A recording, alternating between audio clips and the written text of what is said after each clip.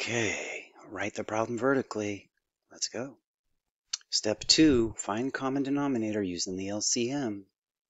Remember, when finding lowest common multiple for our denominator, you start with the smaller number, the lesser number first. 3, 6, 9. Oh, wait a minute. Right away. There it is. Our common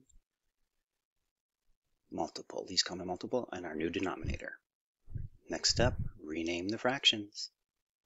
We're not going to rename our whole numbers. The whole numbers will remain the same name and the same at this point anyway. So, but we will rename this time, both of our fractions will be renamed. Instead of 1/6, how do you go from 6 to 12? We multiply by 2. So if we multiply by 2 on the denominator, we need to multiply by 2 on the numerator. And so 1 times 2 is 2. Down here, how do you go from 3 to 12? Multiply by 4. If you multiply by 4 in the denominator, then multiply by 4 on the, I messed up on the choose there, by the numerator. And so let's see, this would be 2 times 4. There we go. 3 times 4, 2 times 4. That's going to be 8.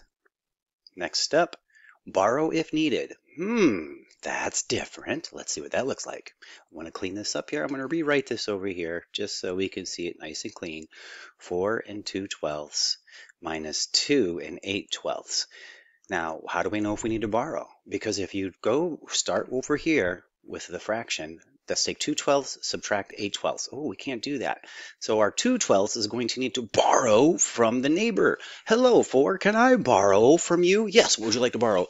I'd like to borrow 12/12, please. That would be equal to 1. Yes, but if you take 12/12 from me, then that leaves me 1 shy of what I am now. So what do I be? Well, let's see what that looks like here. Let's see what that looks like. So we're going to basically decompose this 4 into 12/12, which we know is the same thing as 1.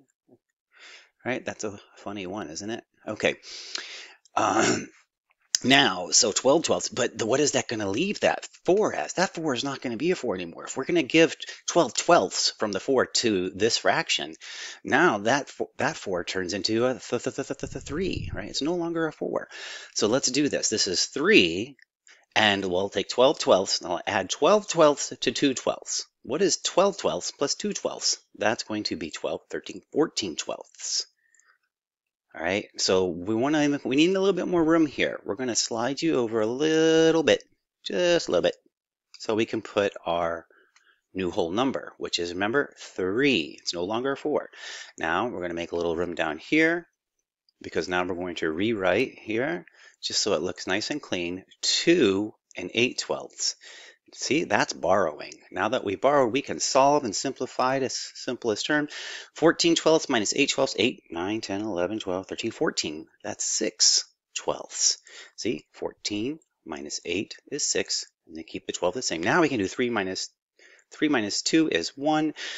Almost done. It says simplify. We need to simplify this. And both of those are divisible by 6. As a matter of fact, that's the greatest. Common factor is 6. So if you divide the top by 6 and the bottom by 6, so let's rewrite. The 1 stays the same, but we can take the 6, divide the 6 by 6, and we get 1. Divide the 12 by 6. So this will be divided by, there we go, divided by 6, and we get 2. And our final answer is 1 1/2.